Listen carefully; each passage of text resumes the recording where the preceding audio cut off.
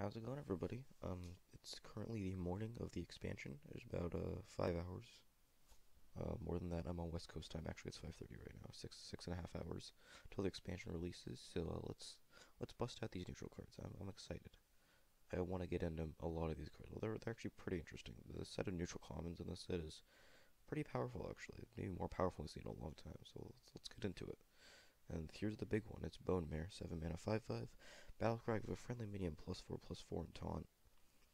Um, this card is just so meshed. It's so many stats on one card. If you stick a minion on 6, and then you play this guy on 7, you take the board like every situation. It's almost a neutral Firelands portal in the sense that you're getting a really strong effect, which is the +4/+4 and taunt, and on top of the taunt you get the body. Like you compare this to like Firelands portal, but instead of dealing 5 damage, you get a Blessing of Kings, and it's neutral. Like that seems kind of crazy, right? Because decks that almost always have minions on board, something like Token Shaman.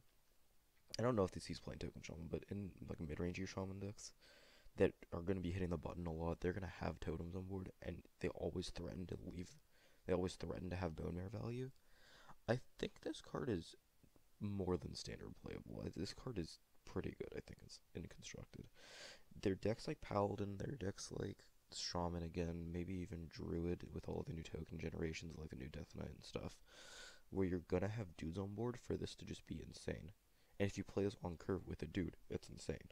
Like, it's not even just good as a 7 drop. It's inherently bad against aggro, but it's a defensive 7 drop in the sense that if they're going over the top of you, you can give a minion taunt, and if it's a big enough dude, like you kind of just win the game on this spot because you're buffing a huge taunt. Yeah, I think this card is good enough to see play in a variety of decks. I don't know if it's he's playing Paladin over Spectred Steed, but I think you play this in like maybe slower Shaman decks. I think you play this in some sort of like mid-range or Druid deck. Maybe even play it on like more Tempo Warrior. There's a lot of scenarios. This is a card that's which has so many raw stats. You want it in any deck that can take advantage of the effect well enough. I'm gonna give this card a 3.5. I think this card's super strong.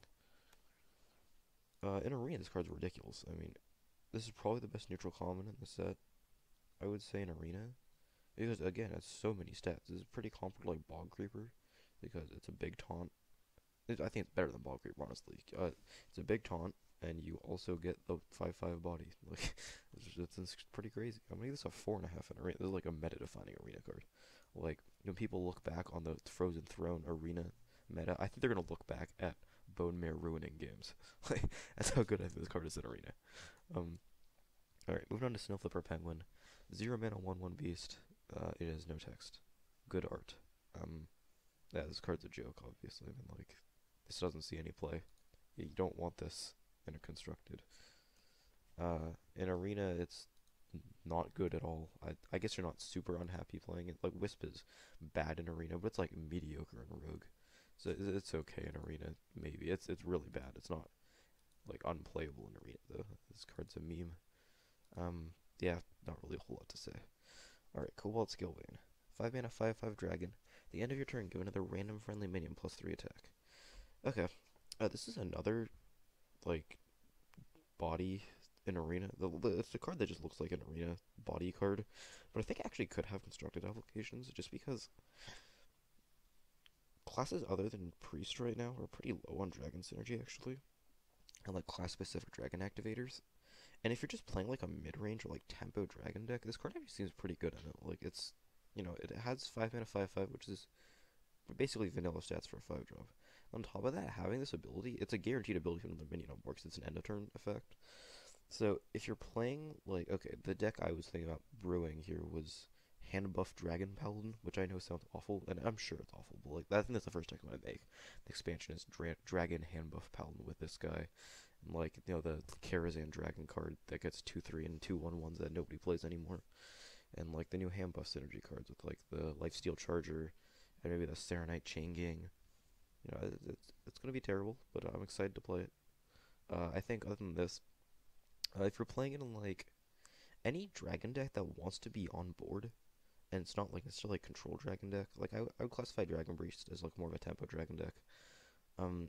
Any deck kind of in the same vein. I don't think it gets played in Dragon Priest because it's competing with Dragon Operative. But any deck that wants to have like be like that tempo dragon deck, I think you might play this guy. This guy's considerable in that deck. I don't think he's necessarily good, but he's at least considerable, so I'm gonna give him a 2 out of 5. In Arena, this card seems really good too. Again, just vanilla stats with a pretty relevant ability on top of it. Lets you trade better. You know, if you're ahead on board already, it lets you hit for more damage. I think it's a 3. I think it's a 3.5 in Arena. This is a pretty good pick in Arena. I want this in effect in a lot of my decks. Okay, Necrotic Geist. 6 mana, 5/3. Whenever one of your other minions dies, summon a 2/2 ghoul. Okay, so it's kind of like, while this is on board, your minions have Soul of the Forest. Um, so the problem with this card is, the decks that really can take advantage of this effect are like Token Shaman and Token Druid, but they're not really in the market for a 6 mana 5/3. And if you can't get value out of the turn it comes into play, it's just gonna die because it's a 5/3. So you can't, um, you have to be playing this card onto a board of like 1/1s or totems that are worse than 2/2s, and by killing them off, they turn into 2/2s, right? Um, this card, the other problem with this card is once the Geist gets removed, the minions aren't it's a very temporary effect, right? Like I think it's a lot worse than Soul of the Forest. It's definitely doesn't play in Token Druid because if you want this effect, you just play Soul of the Forest. In Token Shaman, it's kind of interesting, but it's just way too slow. And yeah, also if you're like on board and you can get value from the 2/2s, you have to be trading to get value from this card, and you might want to just be going face instead. So you're kind of potentially making unfavorable trades to get value out of this. Overall, it's kind of interesting, but pretty bad. I'm gonna give this a 1 constructed. Um, yeah, I could say this. I'll give it a 1.5. Again, like I think I mentioned this in the last video, but I'm pretty I don't what's that on what I don't know. I have no vocabulary. Okay, I don't like giving cards one ins like I can't talk. I'm sorry. I apologize for this. I can't give cards just like straight ones unless they're like very clearly like meme cards. Just because so many cards have like potential in like a very niche deck, and if it has potential in a deck that can be built and win a game in a rank 20, then I'll give it a 1.5. I think this is kind of fits that bill. All right, Sunborn Valkyr, 5 mana 5/4 Battlecry, give adjacent minions +2 health. All right, so this is for the most part arena filler. It kind of suffers the same problems as Necrotic Geist. If you're playing it in the kind of you want to be playing it in the kind of deck that has dudes on board already, and that kind of deck just doesn't really want 5 mana 5/4s, right? Like, and you could say maybe like Paladin fits this card, but there's better things you can be doing as Paladin on turn 5, I feel like. Yeah, overall, this just doesn't, not quite powerful. If you get the battle cry off on 2 minions, it's not good enough, I think. I don't think it's a 1. It's the kind of, oh, I'm talking about card guys in Arena. Okay. This is the kind of card where, like, it's just, no matter how good it has such a low ceiling, like, even if you get the best effect out of it, it's a 5 mana 5/8, which is ultimately just, like, not good enough constructed, I feel like. Necrotic Geist in Arena. Kind of interesting card. Ultimately, though, you're not going to have enough scenarios where you're trading off smaller minions to make them into 2/2s to really upgrade your board. So it's really more of like a defensive tool, I guess, to like kind of protect your board. So you play this and then make trades. And even though you're downgrading, I mean, just still keeping things on board. Um, it's playable in Arena. I don't think it's great. Just 6 mana 5/3 is just such a bad stat line. It has the potential to sit in your hand and do nothing. So I'll give it a 2. I think it's playable. Alright, some more Valkyrie in Arena seems really good. Again, just like almost vanilla stats with an additional, like, pretty relevant effect. It's probably pretty good. Go to 3. Okay, Death Speaker. 3 mana 2/4. Battlecry, give a friendly minion immune this turn. Okay, so you look at immune is a pretty powerful effect. Like, it can't die. It's immune to things. I think this card is pretty similar to the Argent Protector, the 2 mana 2/2 Paladin card that gives a minion Divine Shield, which is like fringe constructo playable. And this card being neutral, I have to imagine this sees play somewhere, honestly. Like, I think this just, it's an almost vanilla, again, it's an almost vanilla body with a relevant ability, just a minion to minion combat. I'm inclined to believe this will sneak in somewhere. I can't say where, really. But, like, there'll be, like, some sort of zoo or tempo deck that just wants this effect. It wants to, make favorable trades while also developing their board. Like, that's what those decks are in the market to do. Maybe this is a 2. I think it definitely has potential. And Arena, this card seems really good too. Like Argent Protector is a really great, like a great Arena card. I think this is maybe even better actually. Um, yeah, it's probably a little worse because if you don't take advantage of the immune, it doesn't stick. So it's only for this turn. But this card's really solid in Arena. I think go to 3.5. Fallen Sun Cleric, 2 mana, 2/1, Battlecry for friendly minion +1/+1. Alright, so this is smaller Shattered Sun Cleric. I don't. This card's a little bit better than Shattered Sun Cleric. You could say it's a 2 mana 3/2 with like a small amount of. Like, you could have fast stats if you have a 1-drop and then play this into the 1-drop. Um, Ultimately, the only deck that maybe wants this effect because it's too variable and it's not just doesn't have this power level to get played in like Token Shaman or Aggro Druid. The only deck that I can think of that maybe wants this card is Zoo. But it just doesn't seem good enough for Zoo, right? Like, there's so many things you'd rather be doing on turn 2. Um, are there? I don't know. Maybe not. You're playing like the discard version, will like Darkshire Librarian. Do you want to double 1-drops is better than this? But like, yeah, ultimately, you could say this card is potentially playable just because if you play this into a 1-drop, it's really good. It's not really. It's okay. If you don't play it in 1-drop, it's obviously awful. So you have to play it on curve and with 1-drop for it to be even playable. Yeah, I don't think this card sees play. It just doesn't have enough power. Go to 1.5. Alright. And Arena card seems solid just because Shouted Sun Cleric is an okay arena card. But I think this is a little bit better just because you get the effect for cheaper and you still get like a similarly statted body for its cost. I'm gonna give this a 3 in arena. I think this is definitely a card you won't be unhappy playing.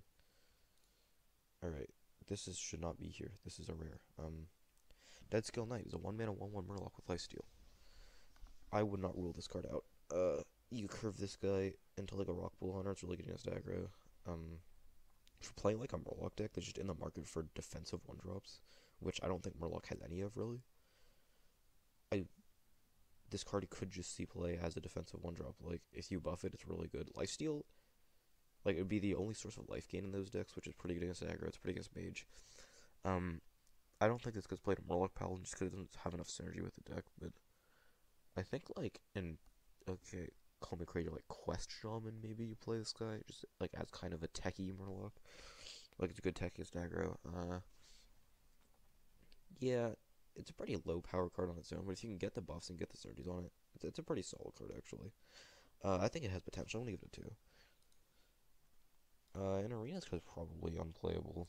1 mana 1/1's it. Life doesn't actually affect the board on turn 1, so I'm gonna say this card's unplayable in Arena. I'm gonna give it a 1. I got a 1.5. Okay, there again, 1 is like completely unplayable in Arena. It's like I can't like Dead Man's Hand is a 1. Like those cards don't do anything. This is a dude on board, so that's not completely terrible. All right, I like this card a lot. Hildnir Frustrator. It's a 3 mana 4/4 with the Battlecry freeze your other minions. Okay. So 3 mana 4/4s. So the problem with this card is obviously the easiest to see application is in the free shaman deck. This is the best like activator for freezing your own minions. You get those free synergies. I think if you're playing free shaman, I think you play this card. But I still don't think the deck is going to be good at all. So I don't think this sees play in that deck. The other application is you play in a deck with like no 1 or 2 drops, really, that you then you place as 3 mana 4/4. If you're playing a deck without like on curve cards on 1, 2, or 3, then you don't really need a 3 mana 4/4. Like, it's good, but it doesn't actually help your game plan really. It's just kind of, I guess, helps fight for board, but it doesn't synergize with your deck. So I don't think this really sees play in that either. This card is powerful and has potential actually. Just it's overstated and potentially a synergy with a deck that maybe could exist in Free Shaman, but I think that deck will be really bad. So this doesn't see play, I don't think. Give it a 1.5 because again, Free Shaman maybe could be a thing, maybe. Then Arena, the card seems okay. The thing is, in Arena, like, the downside is potentially really big though. Like, if you draw this past turn 3, like, you're probably gonna have like a kind of established board, And sure, you can get those trades and stuff and go face with it before you play this card, but like still, skipping an entire turn of attacks with your minions is, for the most part, pretty bad. Uh, it's definitely not. I don't know if the card is like good or bad. I'm gonna say it's okay because it could be good and it could be bad. 3 mana 4/4 is really powerful, obviously, but yeah, it has potential. I want to go to 2.5. It seems like okay to me. There's a lot of situations it's really good and a lot where it's really bad. So, you know, has some middle ground. All right, Night Howler. 4 mana 3/4. Whenever this minion takes damage, gain +2 attack. Um, yeah, I don't know why you would ever play this card in Constructed. Like, if you want the Enrage effect, you play. I would. If you're playing Warrior, you play Frothing. Obviously, this is much worse than Frothing, very clearly. Um, or like I think this card is worse than Gurubashi Berserker in Constructed. It just has less like high roll potential. Um, this card just doesn't have the power level for Constructed. Even in like the Tempo Warrior deck where you're like whirlwinding a bunch is not good enough, right? Like you damage it and it's a 4 mana 5/4 now. Like oh boy, that's also a vanilla stat line. So I'm gonna say this card's unplayable Constructed. In Arena it's fine. 4 mana 3/4s don't contest the board enough where this might too often just die on board and not get any benefit from the attack. But there are worse 4-drops, right? Like, this is pretty comparable to Aberrant Berserker, I guess, because it takes 1 damage and turns into a... It turns into a 4 mana 5/3, not even a 5/4. Yeah, ooh, this card's even worse than I thought it was. Like, yeah, this card's not good in Arena. It's mediocre. I'll give it a 1.5. I don't think you really want this card. I'll give it a 2. It's just a 4-drop. Sometimes you need 4-drops. There are worse ones. There's also a lot of better ones, though. Alright, Tusker Fisherman. 2 mana 2/3. Valkyrie give a friendly minion spell damage +1. Okay. Okay, so my first instinct is Cold Sorcerer sees play. But I think this is worse than Cold Sorcerer because you have a minion on board to activate the spell damage. So this is probably not as good as Cold Sorcerer, which doesn't even see play anymore. It saw play in Tempo Maze like last year. So, yeah, you would rather just have a spell damage minion instead of this guy. Like, you'd rather play Kobold Geomancer. You'd rather play like this guy. Like, I don't think you want the effect. That's a battle card. Give it to another minion. It is unplayable. Constructed. In Arena, it's a 2 mana 2/3 with mostly irrelevant text. It's fine. Like, you want 2-drops for the most, like 2 drops are the most important cards in your deck on turn 2. So you want some of them. This is an okay one. Vryghoul. 3 mana 3/1. Death Rattle. If it's your opponent's turn, summon a 2/2 ghoul. Okay, well this card's really bad. If you want this effect, you should just play Aghnapper. And it's unconditionally get 2/1/1s, which is probably better than a 2/2 in the kind of deck that wants this effect. So this card is a 1 this season of play. In Arena, Aghnapper is pretty good in Arena, but like conditional Aghnapper is not very good probably. And like 3/1 is the kind of stat line where you want to be using your 3/1 to trade into like 3/3s and 4/3s on your turn. Like they don't want to be trading into your 3/1. I don't know. This is just a bad card. I'm gonna get a 1.5. There are worse ones again, but like it's not good at all. All right. Here we go. Akaris Veteran. 1 mana 2/1. Valkyrie give a friendly minion +1 attack. So this is kind of like Abusive Sergeant Light. It's pre-nerf Abusive Sergeant, except instead of getting +2 attack this turn, it's +1 attack permanently. I'm on the fence about this card. My instinct tells me it's actually not. It's like pretty good, just because it's vanilla stats plus another attack, which synergizes so well with like Zoo decks. And maybe like aggro hunter decks or maybe like shaman decks. But it's just such like a meh card. Like it has synergies, but it's not flashy at all. It doesn't really do a whole lot, especially not another minion on board. It's just 1 mana 2/1, right? And what made Abusive so powerful was like it wasn't very often, unless you're playing like Face Hunter, where you just play Abusive on a dude and go face with it. You're playing Abusive to make trades, and really, if the permanent attack buff isn't really relevant for using to make trades like you are with Abusive. So I think I think this card is worse than even post nerf abusive. Like the only deck that plays post nerf abusive is Zoo. I think this is kind of in a similar vein. I don't think this sees play over abusive Sergeant.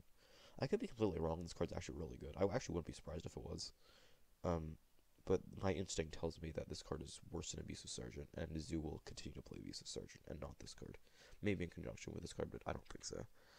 It definitely has potential just as a one drop that affects the board immediately if you have another one drop on board. I would say this card has potential. I don't think it's people think it's like really good. I think it's okay. I wouldn't be surprised if it ended up being really good though. In Arena, this is a pretty good one drop. You can just play it on one. It's a 1-mana 2/1. It's okay, but if you can get the buff on it on like turn two on another one drop, it's pretty solid. In the right deck, with that plays like a lot of one drops, a lot of two drops. This is a pretty good card. I'm gonna get 2.5. Outside of that deck, it's probably not something you want in your deck, so yeah, it's okay. Venomancer, 5-mana 2/5 poisonous. This card is pretty clearly unplayable. In Arena, it's probably okay. Yeah, 5-mana 2/5 dies to a lot of things, especially on turn 5. But you could say it trades into other 5 drops no matter like what their health is, because it has the poisonous. I think the best case scenario is like taunt this up somehow with like Argus or something, and you get like a 3/6 poisonous that has taunt, and they have to trade a bunch of stuff into it. But I don't know. I think it just dies to too much, right? Like if they trade it evenly into it with a 5 drop, like it's alright, but you're not really getting value out of it. Like 5 drops should trade evenly into 5 drops. So yeah, I'm gonna say this is not great in Arena. I'm gonna 1.5.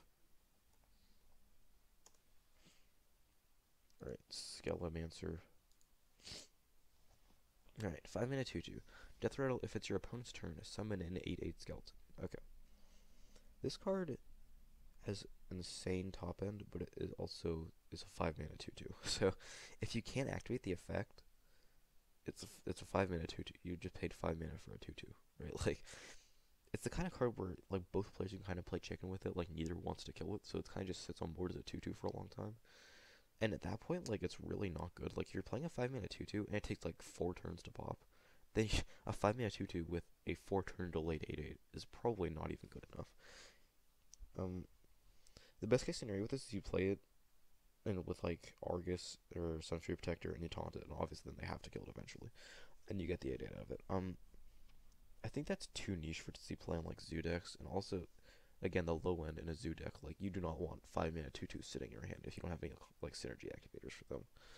Um, this is the kind of card where I don't think it sees any play in any existing decks, but it's such, like, a raw, it has so much raw power, kind of like Bone Mare, but Bone Mare is a lot better than this card because it does see play in existing decks.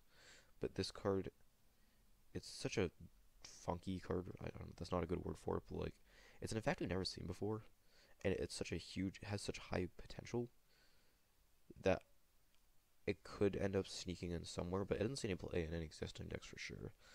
Um, I'm gonna give this a 2. Just I think it has a lot of potential, but ultimately probably not great. In Arena, it's probably also like a 2 in Arena, just because again, getting an 8/8 is really good, but if it's on your opponent's, if it only activates on your opponent's turn, you're probably not gonna have synergy with it to make them kill it on their turn, so they're just not gonna kill it. Like, um, I think, yeah, maybe you could say this is like kind of like board clear insurance, something like Nerubian Egg. Like Nerubian Egg's not even that bad in Arena if you don't have activators for it, just because it protects you play it on turn two, and then like for the rest of their game until they play a board clear, like your board, even if they clear, you still have a 4/4 left over. So you could maybe say this card's okay in a similar sense. I'll give it like a 2 in Arena as well. Alright, Grave Shambler, 4-mana 4/4. Whenever your weapon is destroyed, gain +1/+1. It is an elemental. Okay, so this is a decent on curve elemental, and which doesn't make me want to rule it off. Like, but the only actually okay elemental deck right now is Elemental Shaman, I think. Um, and the only weapon you play in the deck is Jade Claws, so it has maybe potential synergy. But I don't think you ever play this over Fire Plume Phoenix, which is I think just a overall more solid card. Yeah, I don't see the same playing constructed at all. The deck's kind of interesting, but like I don't know. It's a 4-mana 4/4 that's sometimes a 4-mana 5/5. Like, it's not really an effect that any deck wants right now. In Arena, it seems good. Like, outside of weapon classes, it's a 4 mana 4/4, which you can get a lot worse than. And like that alone is probably like a 2 out of 5. But in a weapon class, you can play this on turn 4, and if you're popping your weapon, that turn just ends into a 5/5, which is significantly better than a 4/4, unless you're playing as priest. So I would say this is pretty good in arena. Maybe not pretty. It's decent in arena. I'll give it a 2.5. All right, Tainted Zealot. 2 mana 1/1 with Divine Shield and spell damage. All right, hear me out here because I think this card is actually good. It looks bad, but I think this has a very particular application, and it's good in a very particular deck, and that's Shaman decks. Shaman decks are like that play Blood Mage, and if if you go back to mid-range Shaman from about a year ago when I had Preener Spirit Claws, but before Pirates, it was like the mid-range Shaman deck that was like half the meta, right? That deck like occasionally played Kobold Geomancer because it was just so based on getting that spell damage synergy to activate Spirit Claws and activate all the board clears. I think this card's significantly better than Kobold Geomancer actually, just because, especially in Shaman where you can utilize Divine Shield with like Flame Tongue Totem and that stuff, and it's just much more sticky on board. It's hard to remove. You need to like use 2 effects to remove it with the Divine Shield, as opposed to the Kobold Geomancer, which could die to anything really. I think this card's actually, if that kind of deck, like some kind of hybrid control mid-range Shaman that plays Maelstrom Portals and plays Lightning Storms, I think this card maybe sees play in that deck. Like, I wouldn't rule it out. I'm not saying this card is good. I said this card was good like 5 minutes ago, but I'm not saying it's. I think it's playable. It's at least available for consideration, and I appreciate that a lot of these neutral commons are at least available for consideration. Like, none of them are really pack filler. Um, I guess this one's a joke though, so it's not really pack filler. Yeah, all these are like. I mean, this one's maybe pack filler. This one kind of is. This one kind of is. But like that's less than there usually is, right? Like, I can see this again. I can see this scene play maybe in that kind of shaman deck that uses Flame Tongue Totem, but it also wants the value from board clears and stuff. Um, I think it's. I'm gonna give it a 2 because I think it's potentially playable in that deck. In arena, it's probably not great. Spell damage is just not like an effect you can take advantage of as much as you would like to. You give it a 1.5. Alright, Spellweaver. 6 mana 4/4, spell damage +2. Why would you ever play this over Evolve Kobold? What's a 1? In Arena, it's also a 1. You don't want this in your deck. Alright, Wretched Tiller. I mean, well, let's address the elephant in the room here and say this card looks exactly like McCree, which I'm sure is like. I'm sure I'm not the only person to notice that. But like, come on, this is McCree. Yeah, that's him. Like, whoa. Yeah, okay. 1 mana 1/1. This minion attacks. Whenever this minion attacks, deal 2 damage to the enemy hero. Okay. I can't rule this card out just because it's such an aggressive 1-drop. But, like, I think this is probably worse than a 1 mana 1/3. Or 1 mana 3/1, sorry. And I don't think a 1 mana 3/1 would see play anywhere just because, like, it has the potential to just get pinged off, or, daggered, or hero powered, or traded into by any 1-drop. The reason Leper Gnome was good is because you could play it as a 2/1, and even if it immediately died, which it did fairly often because it's a 1 mana 2/1, it still dealt 2 damage to them. And this doesn't have that guarantee, as I don't think this sees any play. In Arena, probably also pretty bad. Like, face damage doesn't really matter in Arena a whole lot unless you're playing like a hyper aggressive deck that you like luckily drafted.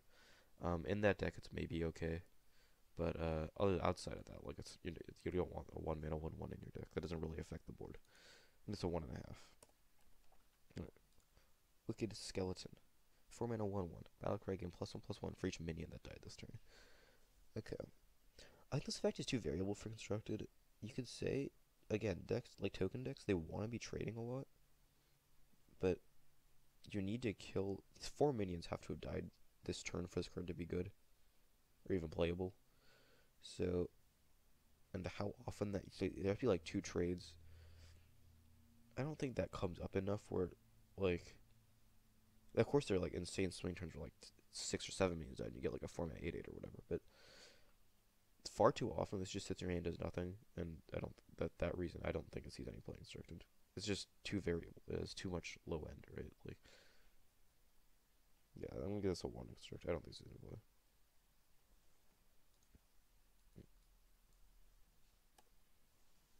Arena. Arena, like, the problem with this card constructed is even if you're playing a deck that can take advantage of the effect, there's a chance your opponent just like isn't playing a minion-based deck and it doesn't get any value because they're not trading minions. But in Arena, everybody's looking a minion-based deck, so you're gonna be trading minions. It's something that's guaranteed to be happening over the course of the game, especially on like Paladin or something. Yeah, I think Paladin is probably this card is probably okay, maybe even better than okay in Paladin and Shaman, I guess. It's because you're gonna have dudes on board to trade, and they're tradable dudes. But yeah, I think this card's okay in Arena and a couple classes. Outside of the class, it's probably pretty bad. Again, it just sits in your hand, does nothing too often, and you can't play it on curve as much as you'd like to for a 4 drop. I guess a 2 in Arena. It's okay. Alright, we got Grim Necromancer, the last common. 4-mana 2/4, Battlecry summon 2/1/1 skeletons. Okay, so this is like what's it called? Dragon Link mechanic. But it's 2/1/1s instead of a 2/1. It's I guess better than Dragon Link mechanic. I guess maybe the application of this potential construct application of this card is Evolve, but this just isn't good enough for Evolve Shaman, a token of Shaman. This just doesn't have enough effect, right? Like, it's just 4 mana, 4/6 spread over 3 bodies, which sounds actually good on paper, but I think in practice it's just not enough effect to see play. It's better than Mechanical Dragon Link, but Mechanical Dragon Link has never been played in anything, so yeah, I'm going to say the card doesn't see play. Not quite enough power.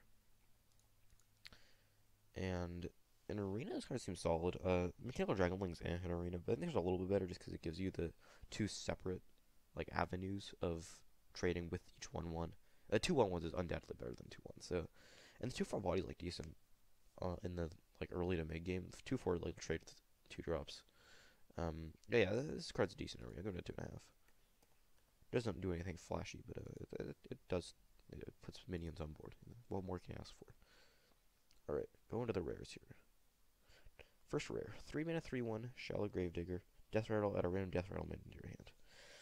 Okay, I think this card's probably unplayable, just because 3-mana 3/1 is such abysmal stats. And there are a lot of really bad Death Rattles that you just don't want in your deck. Like, if you compare this card to like Museum Curator, this card is worse in every way. Yeah, this card's just not good at all. You can maybe like use the only potential application is like a N'Zoth deck and a class that doesn't have like class specific Death Rattle minions, but and you want to like just cheese out like a Tyrion or something. Like, how the amount of times you get Tyrion is equal to the amount of times you get Ticking Abomination. Like, you could just whiff and get something you never play in the game, or is like not beneficial at all to your game plan, and you're playing a 3-mana 3/1 for that, which is not like is a terrible stat line. So this doesn't see play. I'll give it a 1.5. I'm just gonna give it a 1. It doesn't see play. In Arena, it's probably okay, just because, again, 3-mana 3/1 does kind of die to everything, but any like early mid game card that also has potential value late game is like not a terrible top deck. Like, it's okay. I'm gonna give this a 2 in Arena. 2.5, I think. You could definitely see this thing play in Arena. Taking Abomination. So this is the set card meme, I guess. Haha, meme XD. This card's obviously really bad. Like, you could maybe make a deck that's only like the only cards, like the other minions that are like eggs and other cards with like beneficial death rattles that you want to activate. But, or I guess you could play this in a deck without any minions, and this is the only minion, so it's not removing your own board. But yeah, this card's not good. I'm gonna give it a 1. Like, if you playing a deck without any minions, you don't want a 4-mana 5/6. Like, that's good. That 4-mana 5/6 is good in like a tempo or mid-range deck, but it's not good in a control deck because that's not what the deck is trying to do. Like, in Arena, the card is similarly bad because in Arena you're gonna have minions on board, like usually, and you don't want to be killing them. This card is bad. All right, next card, Mindbreaker. 3-mana 2/5. Hero powers are disabled. Okay. 3-mana 2/5 is like premium stats. Like, this is really good stats on a 3-drop. This card doesn't see play for that alone because it's, stats aren't good enough for Arena. But I think in a metagame where, okay, so you can't play this on like your opponent's stock hero power. Like, 3-mana 2/5 that like disables them doing 1 damage a turn is not good enough. But a 3-mana 2/5, the obvious way this gets interesting is if your opponent is a Death Knight and they're playing those like super grindy Death Knight hero powers, and this kind of stops them. Like if your opponent plays the Warlock Death Knight, where like if you can clear the demons and then play this guy to make them not able to do their lifesteal ability, which is kind of their win condition, I feel like.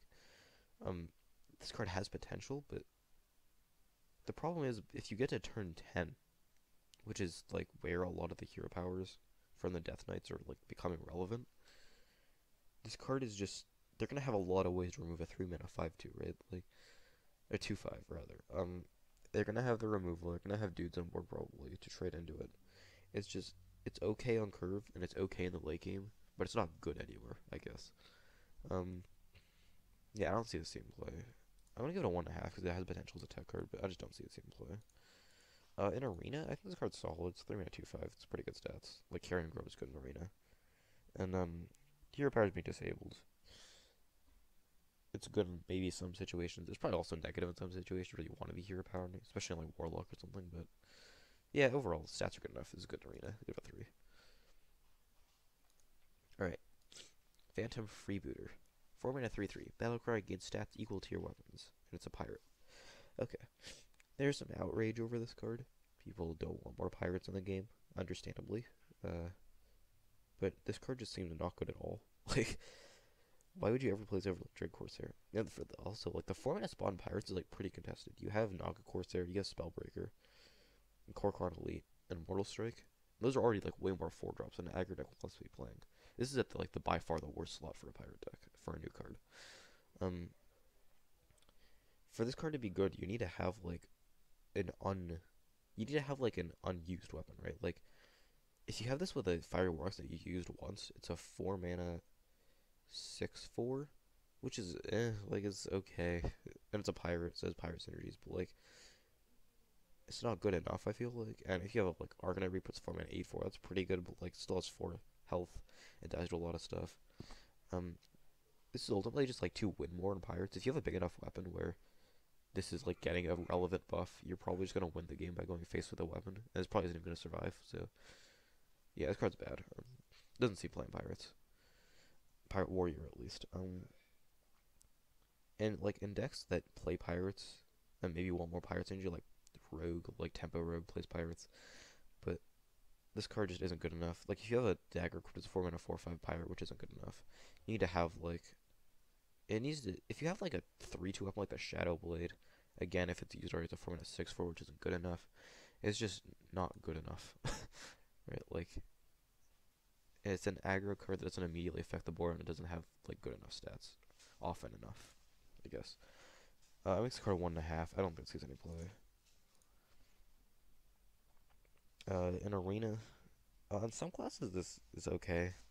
In most classes this is unplayable. Like classes that are gonna like okay, warrior, paladin, maybe yeah, I guess probably rogue.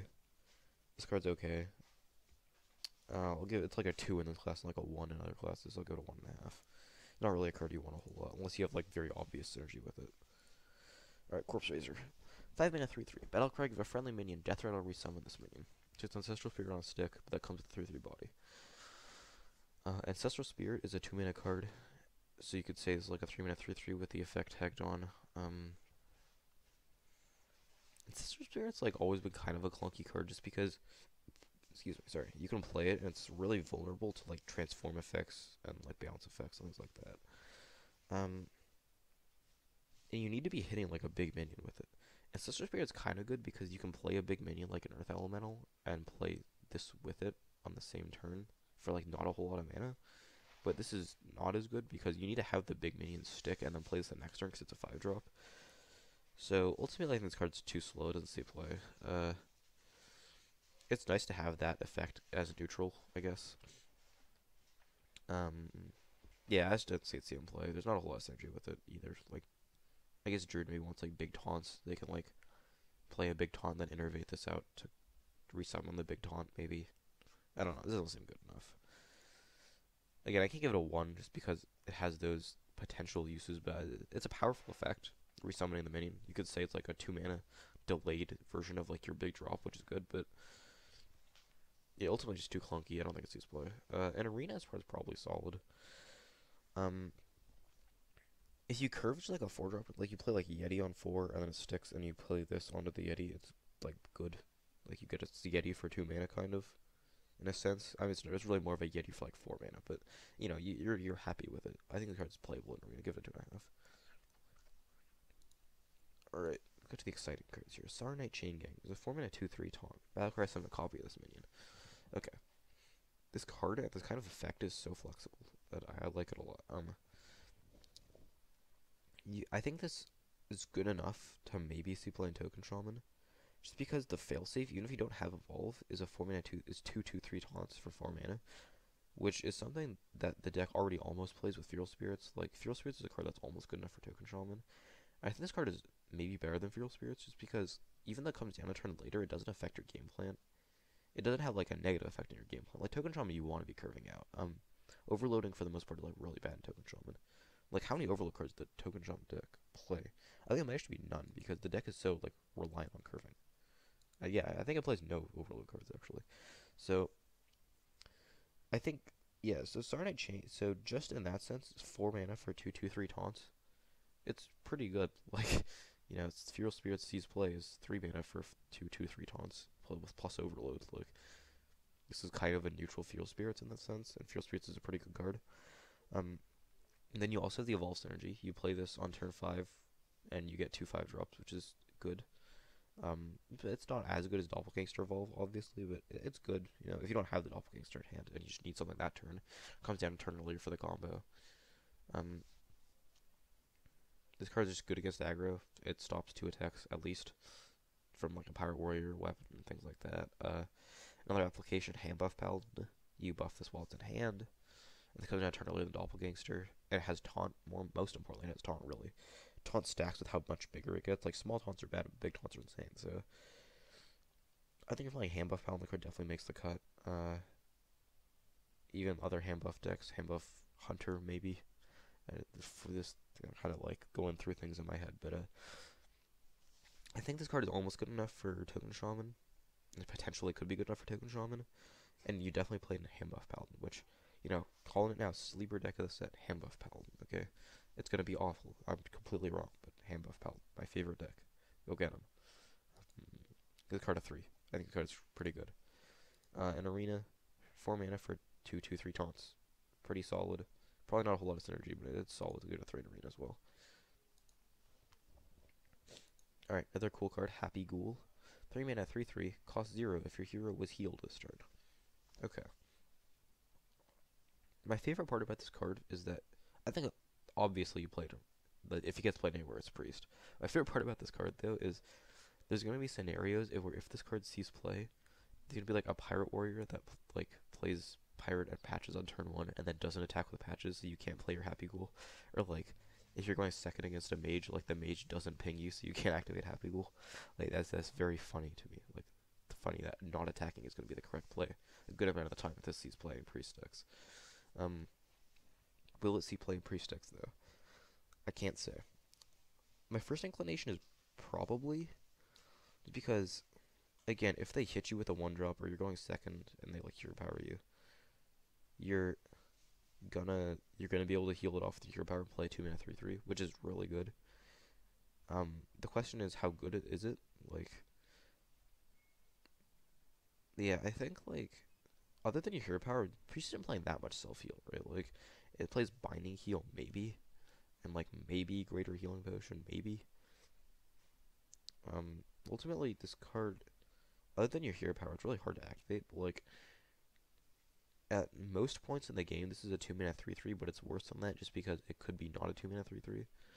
But worst case scenario is just a 3 mana 3/3, which I guess Priest already pretty saturated with 3 drops with Curious Glimmer Root and Qual Talon Priest, and maybe the new 3/3 Lifesteal guy, but it's not awful in its worst case scenario, and in its best case scenario, which is like you play this for 2 mana on turn 2, it's pretty solid.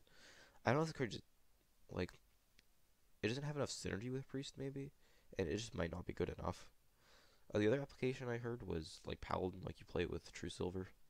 Like you play True Silver, heal, hit, and you play Sky for free. It's kind of similar to like what a lot of paladin decks are doing now, it's like Dread Corsair, but probably worse just because it doesn't also activate off of Rallying Blade and also doesn't like summon patches. So it's probably worse than that in that deck. And I don't think you can play the two together. You can't afford to have like cards based solely on the existence of two cards in your deck, right? Like that's way too inconsistent, especially for a mid-range deck like Paladin. Um, Again, like anybody that can cost 0 mana is potentially really good, but I think I don't. This card probably isn't as good as people saying it is. I'm gonna give it a 2. It could see Flame Priest. That's about it. In Arena, 3 mana 3/3 is fine, but you're probably also not getting the synergy. I'll give it a 2.5.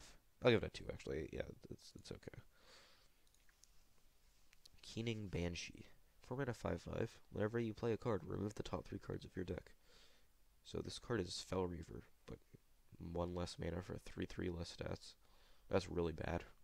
Like Fel Reaver was good because it was just huge. This card is a 4 mana 5/5. That's like good, but not huge. This card's unplayable. In Arena, this card's probably okay in Arena. It's not really an effect you want.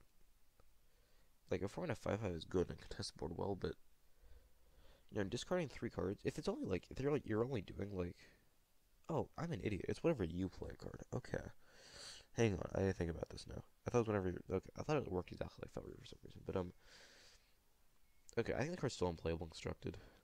Actually, okay. Thinking, I gotta think about this actually because I didn't read the card correctly. um, yeah, it's just not good enough in constructed. I feel like 4 mana 5/5 is just it's good stats, but it's coming with like kind of significant downside. It's pretty important. Yeah, that card doesn't seem playing constructed. I'll bump it to 1.5 because it could just as a 4 mana 5/5, but it's probably not great. Okay, in Arena though, it's probably actually really good in Arena, just because 4 mana 5/5 is good stats. And in Arena, like, burning cards is much less relevant because your card quality is lower, you have less synergies. Um, I think you could definitely, and you're probably only play one card into a turn in Arena, right? Like, yeah, this card's pretty solid in Arena. Give it a 3 in Arena. Okay. It's not worse Fel Reaver. I thought it was worse Fel Reaver. It's not, though.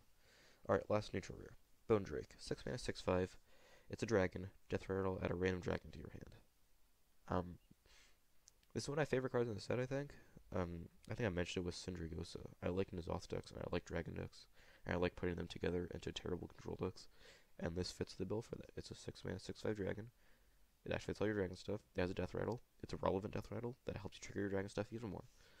Um, Kind of similar to Cobalt Scalebane in decks that or in classes that don't have like really good class specific dragons like Dragon and Operative. I think you can definitely play this guy just because he has the potential to give you all those broken dragons. And you can play this guy like in place. Like so instead of playing like Ysera or Alexstrasza or like really big dragons, you can play this guy and Netherspite Historian and just discover them or get them randomly, and you don't have to go through putting those in your deck and just having them be dead in hand too often. Um, yeah, I think I'm not sure if this is good enough for Dragon Priest, just because um, yeah, in Dragon Priest, this probably doesn't make the cut just because you Bookworm's good. It's on 6. Operative is better than this card. It potentially gives you more operatives, but so does Netherspite Historian. Uh, but outside of Dragon Priest, it's kind of like grindy, like control. I think like control Dragon Paladin, control Dragon Mage, something like that. I think you definitely play this guy. He's so much value on a card, especially if you're playing in his off deck. Like this is even more value. I like this card a lot. I think definitely has a lot of potential. Don't forget Wild too. You know the Wild has Dragon decks, has N'Zoth decks. Like Priest, I think the Reno N'Zoth Dragon Priest is kind of a deck. Maybe not plays dragons, but Reno N'Zoth Priest is a deck. And maybe you can stick some dragons in it. I don't know. And the card's solid. Give it a 3. And Arena card seems really good too. Just because for the most part, dragons are really big. No, they're not really. For the most part, dragons are pretty like impactful creatures. So if you get playing a 6 mana 6/5, and then you could follow it up with like a big dragon that you just caught from the death rattle on this guy is kind of crazy. That's a 4 in Arena. This is a great Arena card. Alright, get into these epics. Nubian Unraveler, 6 mana 5/5. Spells cost 2 more. Okay. So this is a tech card, obviously, for A meta game, I'm not sure what meta game. um, First of all, this card puts the mage card, the 3-mana 3/2 that makes your spells cost one more. This card is much better than that card. Costing two more is much more relevant than costing one more. I think you maybe play this in a. So the deck side, this is really good against our Miracle Rogue and Jade Druid and maybe Freeze Mage and like Burn Mage. Um, if we're in a metagame where those decks are top tier, you could justify taking this in, I think. But the problem is you have to play it against like Miracle Rogue and Mage. You have to play it in a turn where it's like the turn before they have like their setup for their big turn, like Miracle Rogue their Gadget Sand turn, or Mage the turn where they're trying to kill you. So yeah, I don't know if this sees a whole lot of play. It's one of those cards kind of like where it probably doesn't see play, but it's always there in case those decks become too powerful, which I think is a good thing for the most part. If they're playing a deck that doesn't play spells as a 6-mana 5/5, this card's a lot. This card's definitely a lot worse than Loatheb, by the way. Like you're definitely like if you want the Loatheb effect like in Wild, you're definitely playing Loatheb, but not this card. Um, I think the card is it's just a really good tech card, but it's not going to be in a meta where the decks it techs against are very good. Maybe with the exception of like Mage. So um, it's just going to be a good card against Mage.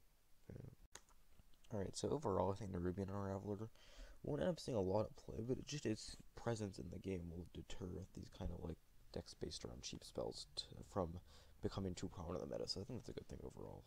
Give it a 2.5 unconstructed. In Arena, it's okay.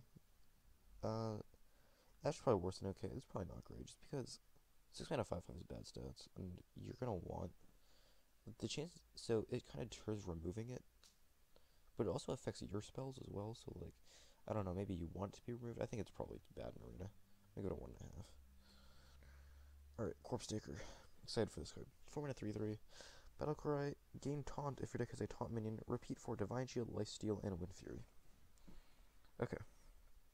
So I think the most natural fit for this card is definitely in Paladin, just because you're playing Tyrion, you're playing Wicker Flame, Burn Bristle, which activates the three most important ones. You're probably also playing the 1-mana guy, the 1/1 Divine Shield Taunt, and all those activate this, at least to an extent. 4 mana for a 3/3 Taunt Divine Shield is okay, but once you get the Lifesteal on, it's an insane anti-aggro tool. I think maybe you end up playing just like random Lifesteal cards, like the Charge Lifesteal guy or something, just to activate this guy. But like I feel like building your deck around this isn't a great idea. I think for the most part, this would be more like a curator card, where if you just happen to have these kinds of cards in your deck, you just stick this in, and it's a super valuable drop. And you can definitely argue that, like, drawing the things in the wrong order. Like if you draw your Wicker Flame before you draw this card, you can't play it for its like full potential. But if you still have all the conditions in your deck from different cards, the chances are pretty good you're drawing this and playing this on curve. And it's like a really good card on curve. I think this card's really good on Paladin. Um, Outside of Paladin, I think maybe Shaman could play because they have Alakir that gives it Taunt, Divine Shield, and Wind Fury, but it doesn't give it Lifesteal. Shaman doesn't have any Lifesteal cards, so they would have to play a neutral one. Yeah, I think that's maybe the only application I can think of now for it. Uh, I'm sure there are decks I'm not thinking of that just not on a single minion, but just run multiple. Like they have a Taunt minion, Divine Shield minion, and a Lifesteal minion in their deck, and then you just maybe end up playing this guy like the Curator. Like if you already have a Dragon in your deck and a Beast in your deck, you might as well just play the Curator because he has 7-mana 4/6 draw too. This is pretty similar. If you just have them in your deck, you can just stick this in. It's a really valuable card. I like this card a lot. I don't know if it'll be meta defined. I think it's really good though, and it's good enough in Paladin at least. I think it's gonna be a card you'll see a lot in the meta. Then Arena, probably pretty bad. Yeah, it depends. This is a pretty deck dependent card. I'm gonna give it a 2 because if you have like Taunt Divine Shield, it's a solid card. You have like Lifesteal Taunt, it's a solid card. If you have like Wind Fury Divine Shield, it's okay. Like it's if you have at least 2 of them, it's a solid arena card. But if you don't, which is probably usually, it's not very good. All right, the Meat Wagon, 4-mana 1/4 mech. Death Rattle. Summon a minion from your deck with less attack than this minion. Okay. I think this card, people have written this card off as like terrible. I disagree. I think this card is at least has potential, just because it synergizes so well with. Obviously, it synergizes well with buffs. You're playing in like a something I think the two decks this would slot best in would be Token Druid and Hand Buff Paladin. Uh, in Token Druid, you're playing like these board buffs, you're playing like Mark of the Wild and all that. And if you can stick, even if you get like a 2, if you get this to like 2/5, it's decent, right? Like, you're summoning a 1 attack minion from your deck. You're playing a lot of those in Token Druid, you're probably playing a decent amount of them in Paladin, like you play the 1/1 Taunt Divine Shield guy. But if you can buff it more than that, it kind of gets, like, ridiculous. It's weak to silence, but so are most Death Rattle cards. Yeah, I feel like this card's really powerful. Maybe not really powerful. It's a powerful card. Any effect that summons minions from your deck. They're not even summoning from your hand, so you're not getting, like, it's not even discarding cards in your hand, it's from your deck. There's no card disadvantage for it. I think it's very powerful. Like, it's just an inherently powerful effect, especially in a deck that wants minions on board a lot, like Token Druid. I can't guarantee this sees play in Token Druid, but I think it has at least the potential to, and the potential to see play in like Buff Paladin, maybe like Buff Hunter, things like that. I think this card is powerful. I'm gonna go to 2.5. In Arena, probably unplayable because you need to hit a buff on it because you're not gonna have 0 attack minions in your deck for the most part. Give this a 1 in Arena. Okay. Tomb Lurker, 5 mana, 5/3. Battle Cry, add a random Death Rattle minion that died this game to your hand. Okay. Tyrion Synergy, I guess. I think this card's just not good enough, right? Like, 5/3 is bad stats. And you get the effect on a Battle Cry, so it's guaranteed, but, like, the Death Rattle minions that died this game, it's a random one, it's a problem. So the decks where this gets the most value are where you're only playing high-value Death Rattle minions, like Tyrion, like, the Obsidian statue, maybe. But the problem is, by the time you play those cards and they die, you're already at like turn 9 or 10, and we're at the point where you don't really want to be playing 5 drops, and you had to have like the guaranteed value from it. The only time you would ever really want to play this card is you're kind of guaranteed to get a high value Death Rattle from it. So, I'd say this has potential maybe. Just because, recycling your Tyrion or maybe even the Obsidian statue is like a powerful enough effect that you might want a copy of this card, but I feel like it's just too slow, too clunky. There are better things you can be doing, like just playing Zoth and resummoning it, right? Like, ultimately, I think this card's not good enough. I'm gonna give it a 1.5. In Arena, it's pretty deck dependent. I feel like if you kind of deep into a draft and you have a good amount of Death Rattle, it's actually pretty good, just because you can play it, and any amount of like late game value is usually pretty good in Arena. That like late game value that gives you like multiple bodies is pretty good in Arena. So if you're playing a deck with a couple like good Death Rattles, I think you can definitely pick this card up. It's pretty good, I think. Give it a 3. A Skulking Geist, 6 mana, 4/6. Battlecry, destroy all 1-cost spells in both hands and decks. This is the pretty clear Jade Idol counter card. People are excited about this card. I think the biggest utility this card has actually is discarding cards from your opponent's hand. That's such a powerful effect, making them discard. It's actually like basically the only discard effect in Hearthstone. So I don't know. I think that's the most like inherently powerful aspect of the card. I don't even think this is that good against Jade Druid, if that makes sense, because you're probably playing this in a control deck, and control decks are just bad against Jade Druid playing all their Jades by like they don't need infinite Jade Idols to win the game. Usually, they can just play all their Jade Precinct cards that are playing like 8/8s and 9/9s every turn at the end of the game. And they don't need the infinite Jade Idols, they don't need infinite Jade Idols. And if you're playing a 6 mana 4/6, they can just play their Jade producers that aren't Jade Idols and still roll over you. I don't think this card is a counter to Jade Druid. I could be completely wrong about this, but I don't think this sees any play, honestly. Like, the other application is it kills the Inner Fire and Inner Fire Priest. So against those two decks, you can maybe see this popping and playing it in like mid-range decks, but I don't think it's good enough in control decks, honestly. Like, especially if they don't already have the cards in their hand, you're not discarding from their hand, you're discarding from your deck. It's like 6 mana 4/6 to potentially get value later in the game, and maybe not even. I think the biggest hard counter this card has is to Inner Fire Priest, just because it kills their Inner Fire, which is like their main combo piece. But Jade Druid can still function without going infinite with Jade Idols. Like, and if it gets to a point where this card sees like a lot of play, they just won't use the Jade Idols to shuffle. They'll just use it to summon a 1 mana Jade, which is pretty crazy still. So I don't think this card is that great. I'm gonna give it a 1.5. It's it has potential. It could potentially be a good tech card in Fire against like Inner Fire Priest and maybe Jade Druid, but I don't even think Jade Druid. Maybe Miracle Rogue, but probably not. Like,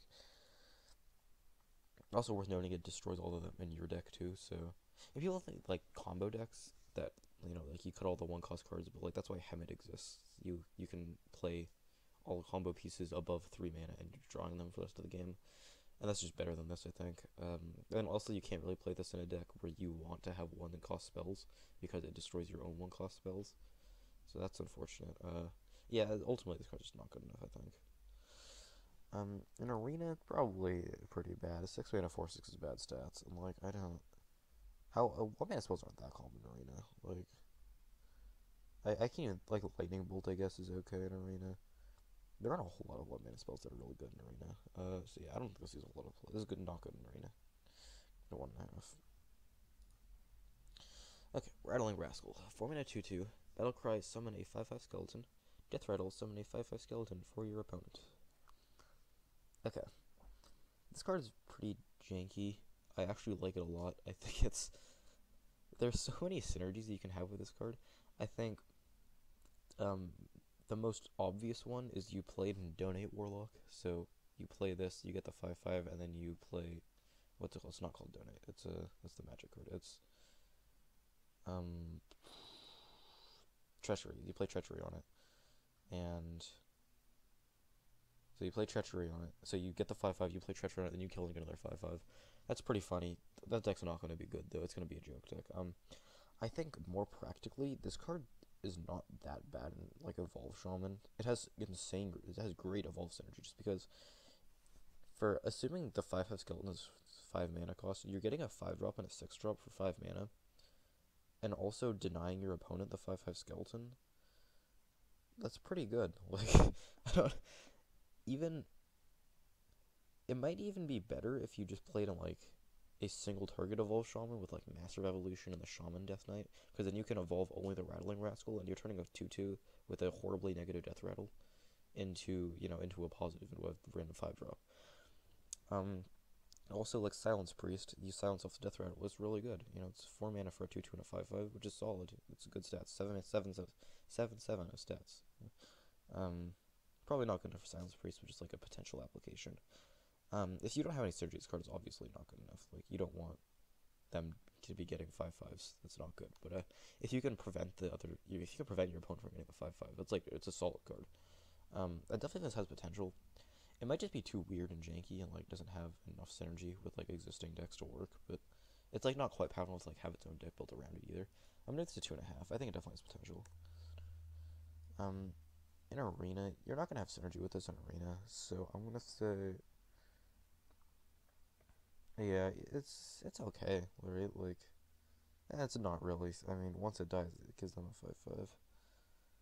I mean, you could say that you trade your 5/5 and their 5/5 and you're trading evenly, but like then you're trading evenly with your own card. That's like not good. Yeah, I think this is bad in Arena. Give it a 1.5. Alright. Drakari Enchanter. 3 mana 1/5. You're gonna turn effects trigger twice. Okay. This is much better in Wild than Standard. I feel like. In Standard, there aren't really any like end of turn effects I really want to be copying. But in Wild, you have Emperor and you have Rag, and those are like really important.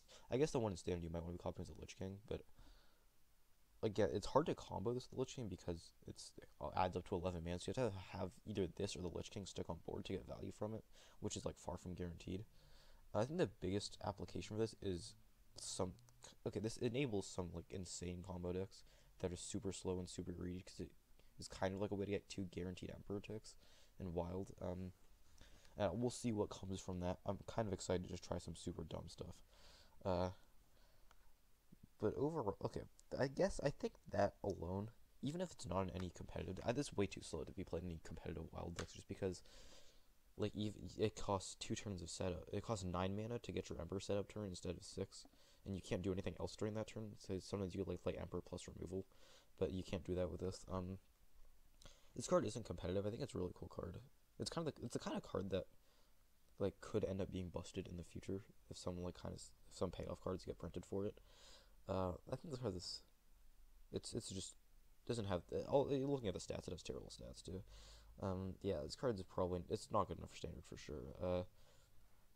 Combo with wild and combo with emperor and wild. I'm gonna give this a 2 because there's some potential for insane combos there. I can't, okay. In arena, this card's terrible. It's Omgom Rager for the most part. I'm gonna give this a 1. Yeah, I'm gonna give this a 1. You don't want Omgom Rager. Okay, Furnace Fire Colossus. 6 mana 6/6. Battlecry, discard all weapons from your hand and gain their stats. Okay, so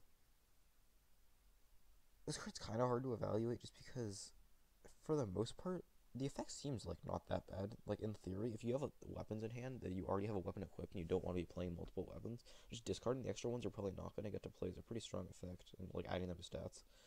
But at the same time, like discarding cards is basically always bad, right? Like discarding cards to make this minion bigger just makes it more open to hard removal and 2-for-1ing yourself. I don't think this card ends up seeing play just because if you like play this and discard a Fiery War Axe, it turns into a 9/7, 9/8. The 6 mana 9 is pretty powerful, but if they can just use hard removal and kill it, then you 2-for-1 yourself. Um, Ultimately, I mean, actually now that I think about it, like some decks, this could be like fringe playable in Pirate Warrior, honestly. No, no, never mind. That's dumb. Don't ignore that I said that. Pyro Warrior needs their weapons to attack with to deal damage, and this does not guarantee damage. Yeah, weapons overall, like aggro decks, they come in with charge and multiple charges, and like guaranteed. They're just guaranteed damage. That's why you play them. And this is taking away guaranteed damage for potentially more damage, but also potentially less damage if it gets removed. So I think this is just too risky. Probably not going to see any play. I'm going to give it a 1.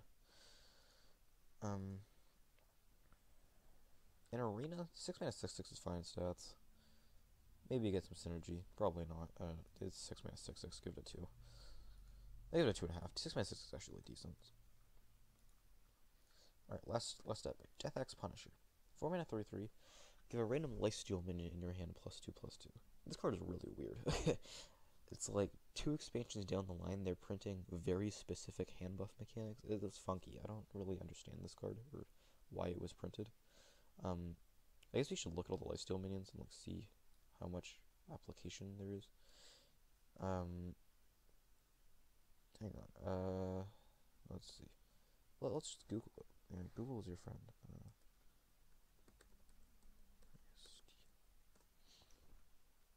All right.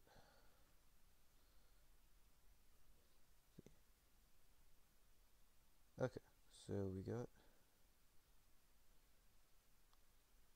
Acolyte of Agony. You don't want to be buffing like Priest card. None of these are like really that good to buff, I feel like. Obsidian Statue, maybe, but like ultimately this is a 4 mana 3/3 for the most part that doesn't really. It has the potential to do nothing if you don't have a lifesteal minion in hand. And even if you do, like buffs stack really well with lifesteal, but it's really just a 4 mana 5/5 best case scenario, spread across 2 bodies. I don't think this card sees any play. There's just it's too niche. Like you need to have lifesteal minions deck consistently to play it, and draw both of these cards for it to be good. It's not good. I'm good as a 1.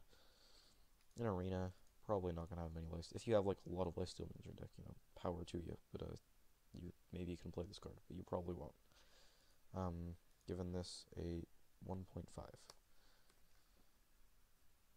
Okay, before getting the neutral legendaries, I didn't realize this, but for some reason Bloodworm was not in the chart we were using.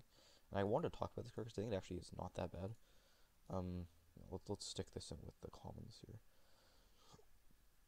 Here.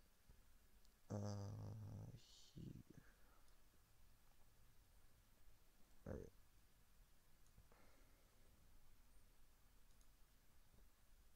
Okay. Bloodworm.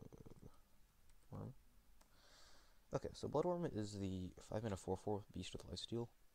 And this card is not flashy at all. In fact, it's a vanilla minion with 1 keyword, and it has bad stats. So you would think it's just like pack filler, but I think this card actually potentially could just be good enough because neutral heal is at such a premium right now in Hearthstone. There's no heal bot, there's no Reno, and having this as a beast means you can tutor it with Curator. So I feel like you could just slot this into like existing, maybe not like control this, but like mid range decks that already have dragons or warlocks, And you could just play this as like a health gain tool. If it stacks really well in like Hunter, where the 5-drop slot on Hunter is pretty contested with Stranglethorn Tiger, Stampeding Coda, Tundra Rhino. But like, if you're playing a slower version of Hunter, you can play this. It has beast synergy, and also you can tutor with Curator. I could see this card actually see him play, just like as a dude that gains health. Right? Like, this is probably better than Cult Apothecary. And Cult Apothecary saw some playing like Warlock decks, just because heal is so valuable right now. Um, I my maybe not a bold prediction. I think some other people are saying this, but I think this sees at least a little bit of play. It's solid enough, and lifesteal is a powerful enough mechanic where this could see some play in classes that where they just don't have any heal, and maybe they can take advantage of the beast synergy. So I want to give this a 2.5. I think it has potential. And Arena is also like a solid card. Lifesteal isn't as important in Arena because there aren't like as many aggro decks, like just all in aggro decks going around. But it's a powerful tool. Again, especially if you can get beast synergies or buffs with it. I think it's a decent Arena card. I'm gonna go to 2 in Arena. Maybe a 2.5. I'm not unhappy picking this card. Okay. Now, finally, we are into the last cards, the neutral legendaries. Here are the Death Knight cards. We'll be talking about those. So we got the princes. First prince is the 2-mana 2/2 Prince Kaliseth. Battlecry: if your deck has no 2-cost cards, give all minions in your deck +1/+1. Okay, people are really down on the princes. They were not happy with them and like how they were designed. I can kind of see that. None of them are really super powerful, but again, I think it's really more of a curator-like effect where if you just happen to have few or no cards in that mana slot, you can just slot these princes in and it'll probably do something helpful for your deck, right? Like, I think the most obvious application for Kaliseth is in Quest Hunter, where you're probably not playing any 2-drops just because your deck is so saturated with 1-drops, and like on turn 2 you want to be playing 2 1-drops and not a 2-drop. So instead you can play this guy and he buffs all the 1-drops in your deck, and that's pretty solid. Like, again, like you're not building, even though these cards look like build around cards, you're not building your deck around these cards. You're just putting them in if they happen to fit in your deck. I think Kaliseth is okay. I think there could be some form of Zoolock that cuts like Direwolf Alphas and Knife Jugglers for this card, and it just buffs your 1-drops and like maybe your 3-drops and stuff, which probably is not very good. Probably not worth it just because you're not guaranteed to draw the prince. So the best application for the card is Quest Hunter, which is a non-existent deck right now, but it could help it potentially. The card's bad. It has potential though. I mean, giving all the minions your deck +1/+1 isn't that great, especially since it's not like the Mistcaller where it also gives the minions your hand +1/+1. If you change like a couple of words in this card, it's really good. If you change it to like, for all the princes, I wish they were, instead of no 2-cost cards, there were like no 2-cost minions. I think that'd really be helpful. Then like you could still play the really important spells in your deck like Wild Growth and things like that. The card's just not good enough, I think, in most decks. Right, like decks that are really minion based and care about getting the buff on all these minions are gonna need 2-drops. Like you'd say, like maybe Hand Buff Paladin, but the 2-mana 1/1 that buffs your entire hand is like a core card in that deck, and you cannot cut that card. So like you can't play it in that, which is like what would have the best synergy with it, which is unfortunate. But yeah, not good enough. I'm gonna go to 1.5. It has a small amount of potential just because it's a powerful effect, but it's not as powerful as it should be to like be really playable. In Arena, you need 2-drops. This is like a trap card in Arena for sure. You need 2-drops 100%. Like, of course, if you get this like first pick, of course I'm gonna take it and not draft any 2-drops. But that's like if you actually want to win games, it's not like a good strategy at all. This is not a good card to pick in Arena. Alright, the next prince is Prince Taldaram. 3-mana 3/3. If your deck contains no 3-cost cards, transform into a 3/3 copy of a minion. I think this is the weakest prince overall. There's some cool combo potentials with it, maybe, but you have to jump through so many hoops, and 3-cost cards is like where a lot of like defensive cards come into play, like Fury Rage, Shield Block, or like our draw cards like Arcane Intellect or Cold Light Oracle, or like Mimic Pod, which cards that like you have to have active to get to your combo pieces to make it play a combo deck. And if you don't have those draw cards, then like that's a problem. That's very problematic. It makes it so much slower to get to your combo pieces. I don't think this sees any play in any combo decks. It's just too limiting on your deck's design, especially if one of your combo pieces is 3 mana. Then obviously you're not playing this. Some people have said like you play it in Aviana Coon Druid with like Malagos, copy Malagos, because you don't really play any 3-drops other than Fury Rage maybe. I don't think so. Like, why wouldn't you just play Faceless Manipulator? It's much more consistent because you don't have to not play 3 drops. Uh, this card's bad overall. I don't even see any ways. I'm probably missing some really obvious combo with it, but I just don't think this is good at all. Like, if you're playing like Hunter, I guess maybe, but Hunter is so reliant on his 3 drops that you can't copy like relevant death rattles. I don't think there are really any decks that don't play 3 drops at this point. Like, I don't. Yeah, this just doesn't see play. I feel like. Yeah, it's just not good. I'm rating this a 1. uh, in Arena, it's really hard to evaluate these in Arena. I would not ever want this in my deck because okay, the thing is, Telestat is a 2-mana 2/2, which isn't a bad failsafe. 3-mana 3/3 is a little bit better than 2-mana 2/2, I think. So like, just as a 3-mana 3/3, this card's okay. If you have like the choice between like Nat Pagal and Lorewalker Cho and this guy, you take this guy. He's a fine vanilla minion. Overall, he's fine. I'm gonna give it a 2. I want to give Kelliseth a 1.5 too, actually. Um, for the most, yeah, it's just a vanilla dude. I think it's alright. You don't want to build around this though, obviously. Like, if you try to build around it, your deck is going to be terrible because you're missing an entire section of your curve, which is not good. So, do not draft this guy in Arena to get synergy from him. Draft him as a vanilla minion. Okay, last Prince. Prince Valinar, 4-mana 4/4. If your deck has no 4-cost cards, gain Lifesteal and Taunt. I'm tentatively thinking this is probably the only Prince that has the potential to see play in this current meta that we're in right now, just because it's much more likely for a deck to not have 4 drops than it is to not have 2 or 3 drops because it comes later on the curve and it's not like as necessary a component of the curve. And a 4-mana 4/4 Taunt Lifesteal is really good against aggro. Um, yeah, the main like application people have been saying is you played a Miracle Rogue because the only 4-drop it plays right now is Sherazin. And a 4-mana 4/4 Lifesteal Taunt is probably better than Sherazin, just because Miracle Rogue is already really good against control decks and has a pretty inherent weakness to aggro decks, but this kind of makes up for that. And Sherazin's a really anti-control card. Well, this is an anti-aggro card, so I think you probably played in that deck. Outside of that, like, I don't know. I don't think there's really anything that doesn't have 4 drops. But like, if any deck comes around that just doesn't play 4 drops, I think you just put this card in because it's good enough against aggro. It depends on the meta, I guess. If it's an aggressive meta, then you just play this. If you don't have 4 drops in your deck, I think it's the only one you can really just put in. You don't need synergy with your deck for it to be good. It's just good on its own if you have no 4-cost cards. Um, it's definitely worse than Corpse Taker, I think. If you have synergy, if you have like already Corpse Taker synergy in your deck with things like Wicker Flame or Tyrion, then you definitely play that over this guy. But if you don't have any 4 drops in your deck, you might as well just play this card. Like, it's a very solid on curve card against aggro. So I think this card is decent. I'm gonna give it a 2.5. It's definitely not like super flash or anything, but it's okay. In Arena, it's 4-mana 4/4. It's okay. I mean, it's mediocre. You're probably the chances you get this off are very low. I mean, you can say maybe like you draw it really late in the game and then you get a 4-mana 4/4 Lifesteal Taunt, but at that point in the game, it's not really relevant. So yeah, not great in Arena. Let's okay. Last 2 cards. I'm gonna start with Arthas just 'cause, I want to have the Lich King last. I think he's, the kind of the core, one of the biggest and most important cards in the set. So starting with Arthas, 4-mana 2/2. It's a beast. Death Rattle. Add a random Death Knight card to your hand. Okay. Here are all the Death Knight cards. They're just really dumb broken spells and a dumb broken weapon. 4-mana 2/2 is really bad stats, but the effect of adding a Death Rattle or the Death Knight cards to your hand in the early game is actually really strong. Like, most of these cards are better in the early game than in the late game. If you do something like play Army of the Dead on curve, that's insane. Like, that's super powerful. Like, Death and Decay is a lot better against like small and medium-sized minions. This is better in the late game, I guess. But things like Obliterate is really good in the late game. This card is solid in the late game.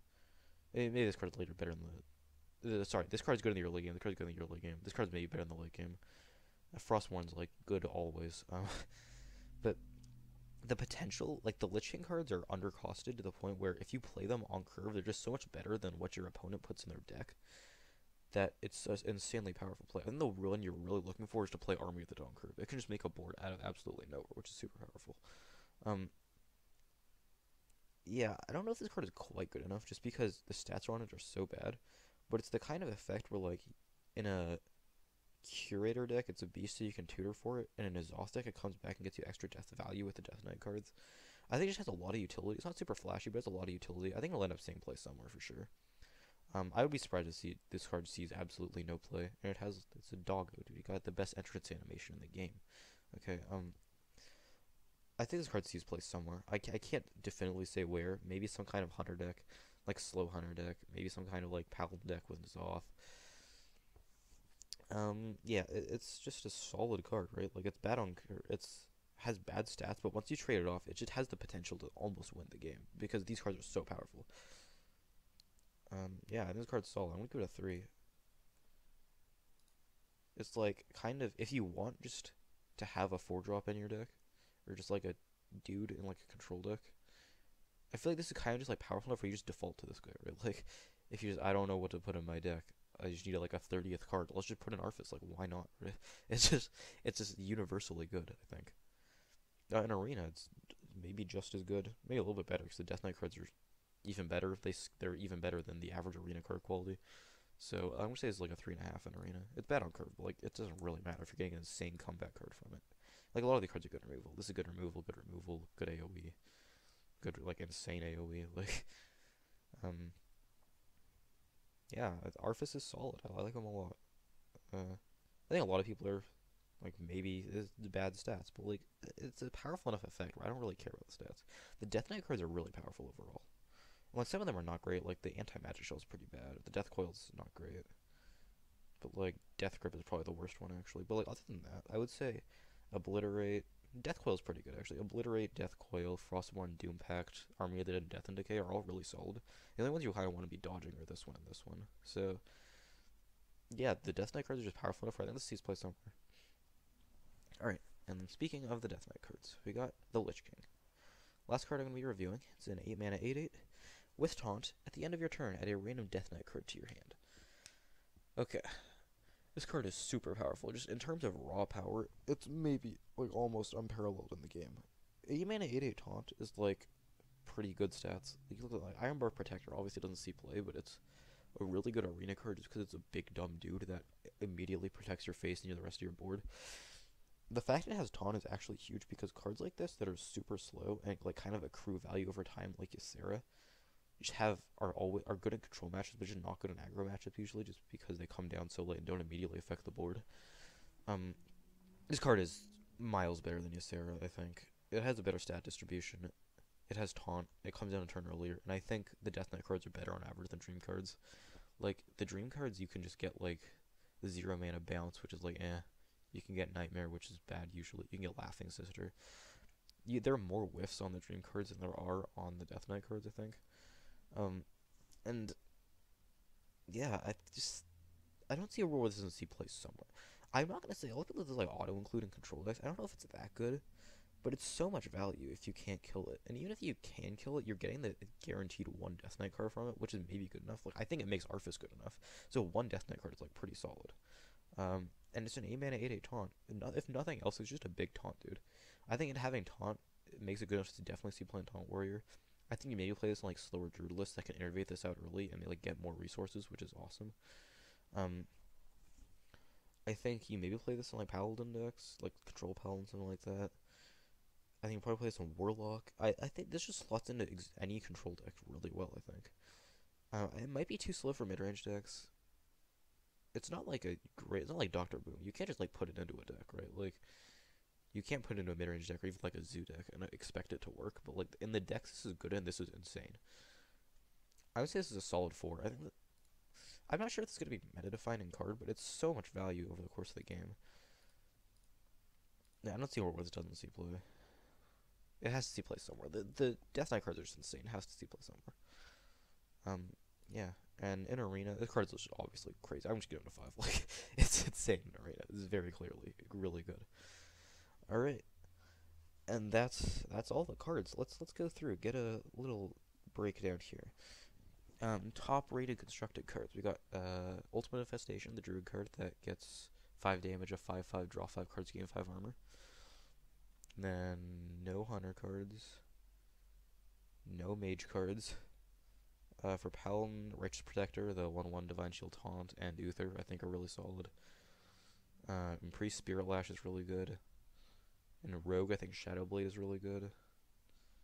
In Shaman, I think the Death Knight is really good. In Warlock, Defile is really good. The Death Knight's okay. The Despicable Dreadlord is pretty good. And in Warrior, Blood Razor is ridiculous. Fiery Warrior is really good. I think Valkyrie Soul Claimer is really good. I think the Death Knight's really good. And in terms of neutral cards, Bone Mare I think is good enough to see play in a lot of decks. I think Corpse Taker is really good. Yeah, I think Corpse Taker is really good. And I think the Lich King is insane. I'm about to look out to 4.5. He's powerful enough for this could be like a crazy card. In terms of arena cards, there's a lot of crazy ones. Ultimate Infestation is really good. Fate Spinner's good. Exploding Bloatbat might be a little high actually. Yeah, I don't know about this. Let's give it a 3.5. Syndragosa. Yeah, just like big legendaries get a lot of value. Obviously really good 4.5. ETH Uther, Obsidian Statue, Plague Scientist. Plague Scientist is really good in arena. If you want to quickly talk about like arena commons, the three best classes since like the beginning of time in arena have been Mage, Paladin, Rogue. Paladin got like three pretty good arena commons. All these are like decent in arena.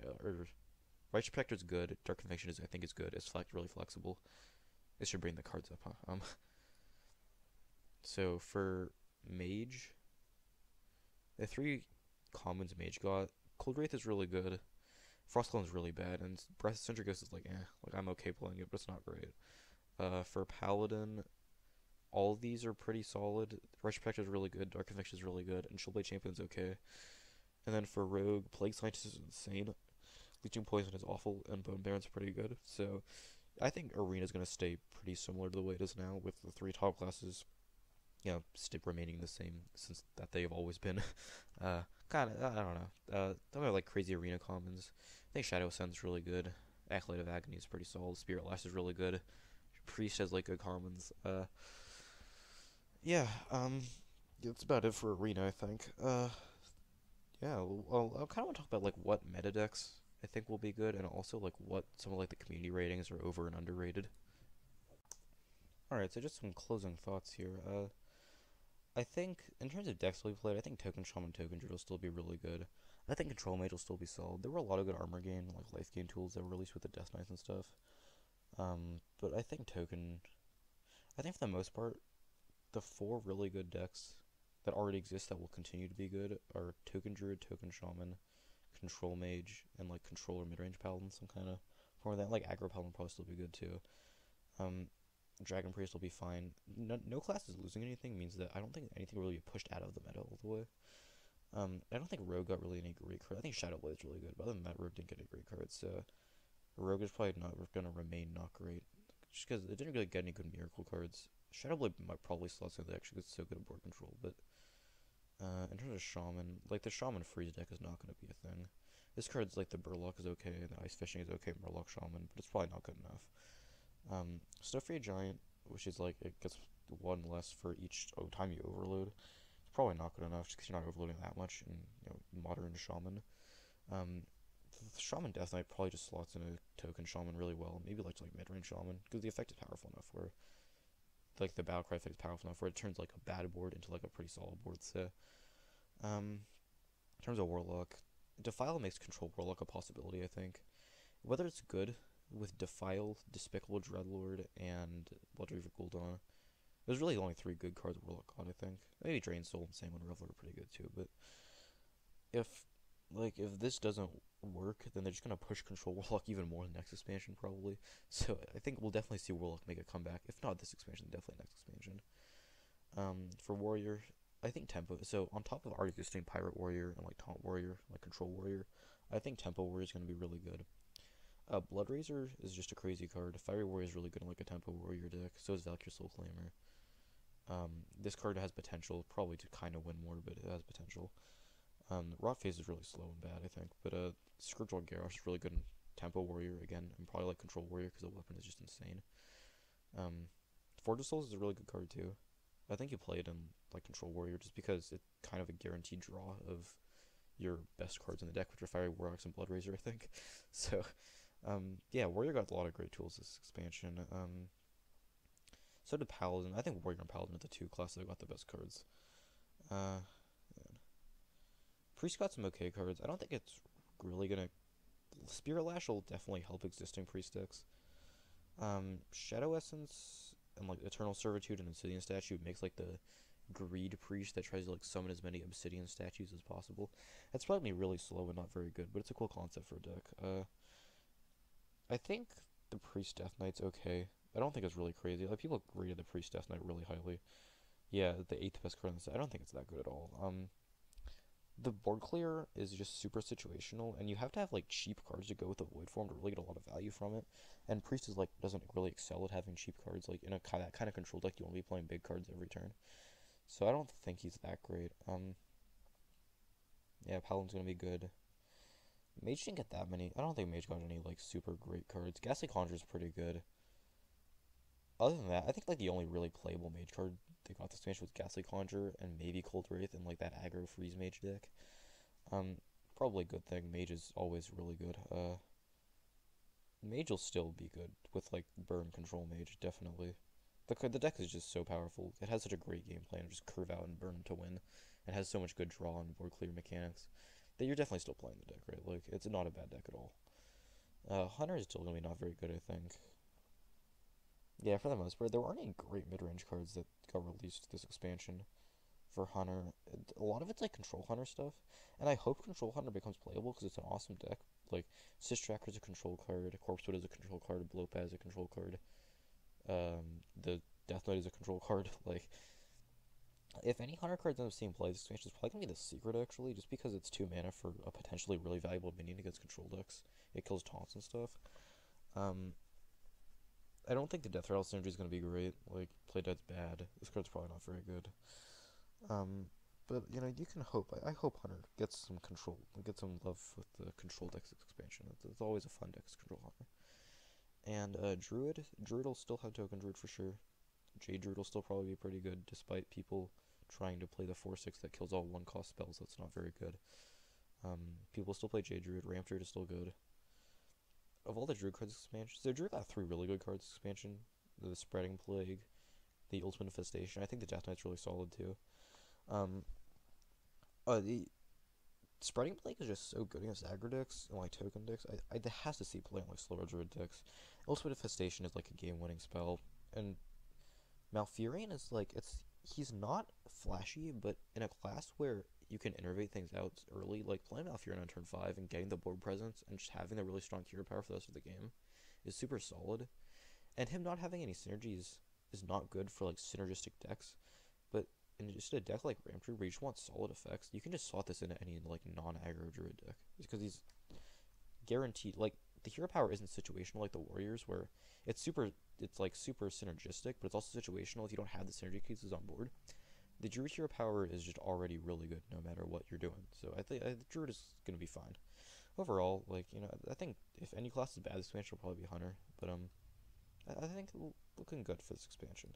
Looking at the, you know, top rated cards this expansion by the community, Lich King might be a little overrated, but ultimately he's just such a crazy card. He's so much value in the late game. You gotta believe he's gonna be good. I think Obsidian Statue is a little overrated. It's like a big dumb card, but overall it's just like super slow. I don't think Priest is gonna have like a really great control deck. I mean, I might be completely wrong. You play this, it comes back to Zoth. It's super hard to come back from, right? But it's just too slow. I feel like. Yeah, I think Blood Razor should be higher if anything. Maybe like as the single best card in the expansion. I think if I had to pick out 2 best cards in the expansion, it would be Uther and Blood Razor.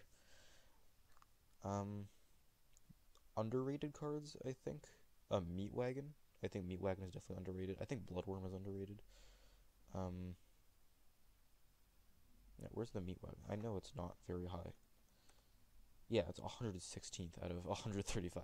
I think Meat Wagon is definitely better than that. Let's see. I think Valonar is underrated. I think he could definitely end up same play in decks. For underrated cards, about it really. I mean, let's see. Yeah, I don't think I rated anything super high that other people didn't rate very high. Like, yeah, people I think correctly rated Drew this one pretty high. It's a solid card, I think. You know, like Ghastly Conjurer maybe is like kind of underrated. kotft. It's not a super flashy effect, but it's one that a lot of mage decks want. It's just an additional cheap spell generator. Yeah, it's not very highly rated. Um, yeah, Dark Conviction maybe. I think it's a solid card just because it's super flexible. Yeah, I rated about 2.5 as well.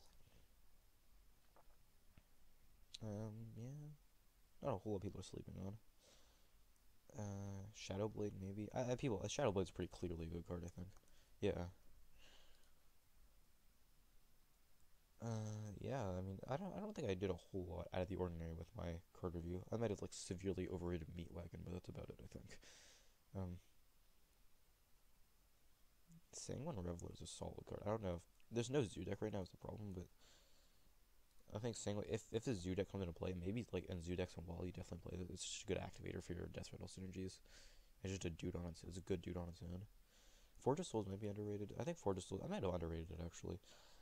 I might change that rating just because it's so powerful tutoring the best cards. I would change it to like a 4. The more I thought about Fortress Souls, the more crazy it seemed. Just because you're tutoring for the best cards in your deck, really. I mean, the best cards in the warrior decks are Fiery War Axe and Blood Razor, I feel like. I can't definitely say that because I haven't played with Blood Razor, but I just can't. I don't see a world where it isn't insane.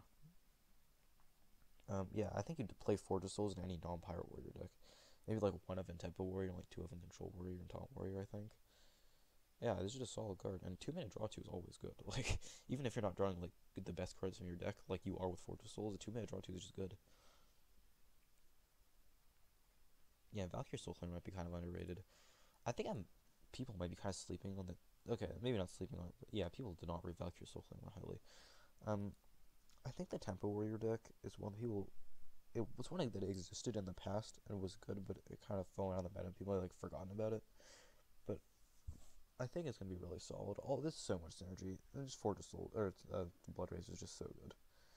You still have like Ravaging Ghoul and stuff, which is an insane card as well. The Bone Mare is gonna be really good for sure.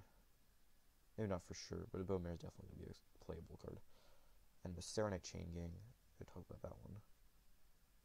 Where are you? Yeah, for the Serenite Chain Gang, I think it's solid as well. It's just super flexible card. Like the flexible cards always end up seeing play in the meta. That's about it, I think. Yeah, okay, people rated it fairly highly. Yeah, that's about it, everybody. Thanks for watching. I appreciate it if you made it this far through 5 hours of one person talking about a children's card game. As you can see, the expansion comes out really soon, so I'm gonna get ready for that. Thanks for watching, everybody. Have a good one.